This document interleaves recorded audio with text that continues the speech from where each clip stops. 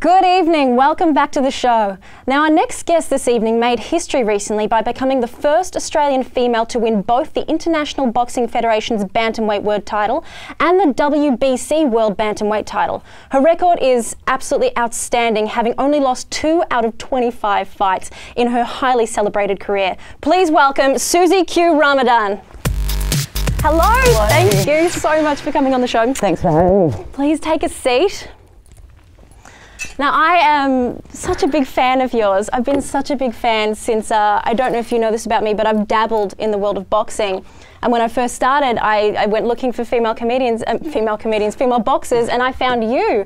What made you get into boxing? It's been a crazy world. A lot of things, really. I think, you know, the training of it all, the discipline, the hardship, and you know, I've always been the type that anything that was easy would be boring. So you know, and the mental challenge of it all. So it keeps me fit, and you know, so I've just been lucky to have succeeded so much.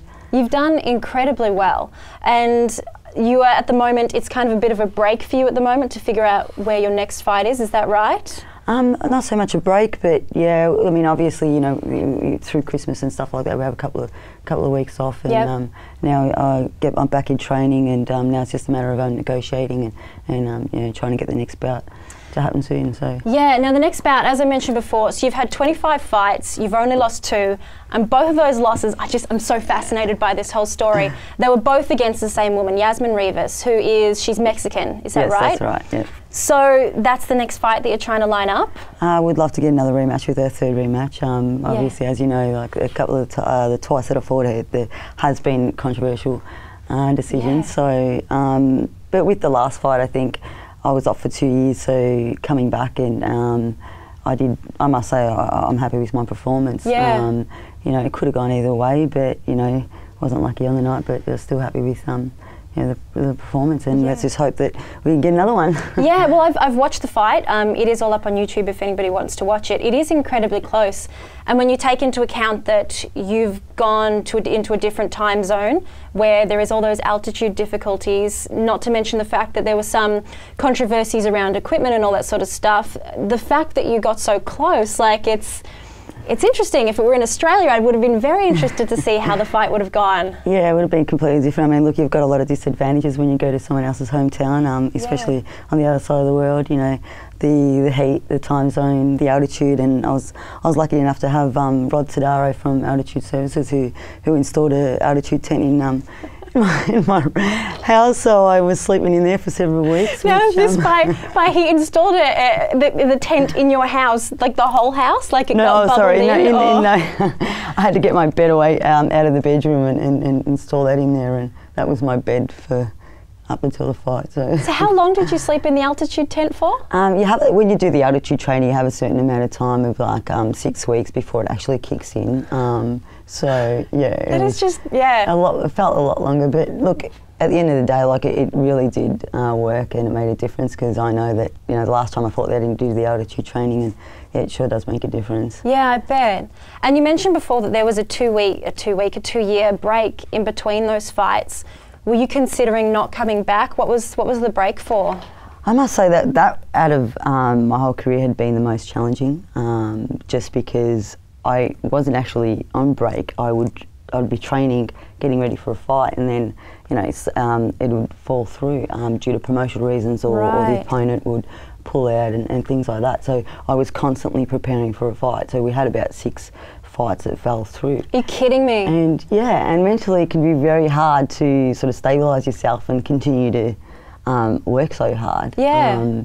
But I've managed to, you know, keep myself balanced out in a way where, you know, I didn't want to just give up because fights are falling through. I want to keep going and trying to achieve as much as I can. So I wasn't going to let that get to me.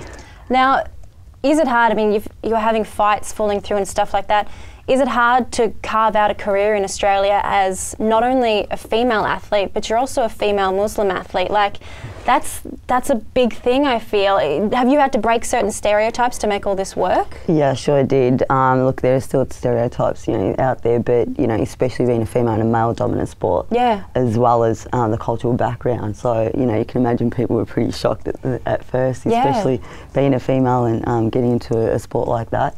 But, it's been good because a lot of people have turned around and said, well, this girl's doing something good for herself, and it's all good for the community, and inspiring a lot of women and stuff like that. So it's changed a lot of people's minds, which is good. And I'd like to keep doing that. And is the industry, is the world of sport for females in Australia, do you see it changing? It's got a fair way to go, I'm sure, but are you seeing changes at the least? I think I have, due to the amateur boxing being accepted in the Olympics. So ever since that happened, look, boxing in Australia is hard as it is, let alone being a female in any sport. It's harder, but as boxing. But I do see some improvement slowly, and I believe it will eventually, get better for them.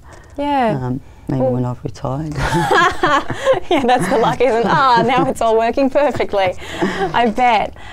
Just a few. Now, this is just some obvious questions that I'm sure you get asked all the time, but people will no doubt be fascinated. Number one, does it hurt? Does boxing and getting punched in the face hurt?